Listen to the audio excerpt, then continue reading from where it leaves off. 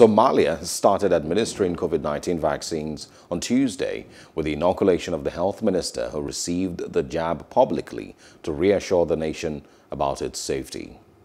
The nation, which has recently experienced a surge of cases, on Monday received its first shipment of 300,000 doses of the Astrazeneca vaccine through the International COVAX initiative to ensure that low- and middle-income countries receive vaccines.